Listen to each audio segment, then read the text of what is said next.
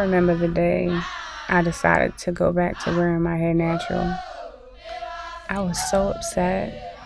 I was angry. I was hurt. I was sad. I had just finished a really rough chapter in my life, and I just wanted a fresh start. I remember asking my mom and my sister to cut off all of it before I decided to change my mind. And the next thing I knew, I was bald. Like, really bald. I had never seen my scalp before.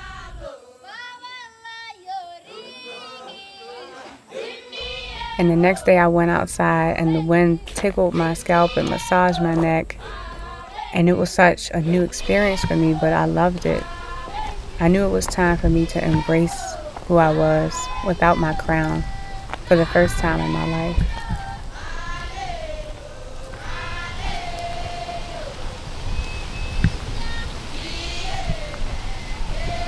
Then my dad started cutting my hair, but he kept nicking my neck. So I decided to just grow it out. And the little bush I had, I couldn't really do anything with it.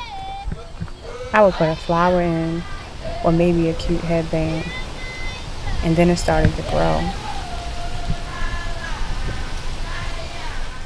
And then it kept growing, and it kept growing, and then I could finally twist it.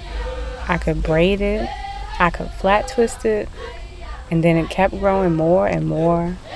And then I just became a product junkie, and I had every conditioner you could think of. Every gel, every pomade, every mousse, every spray. And it kept getting bigger and bigger.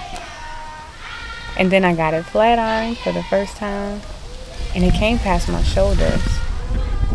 And I was shocked at how much it had grown in the 5 years that I had cut it at that point. Now it's been 7 years, and I think I might just cut it again.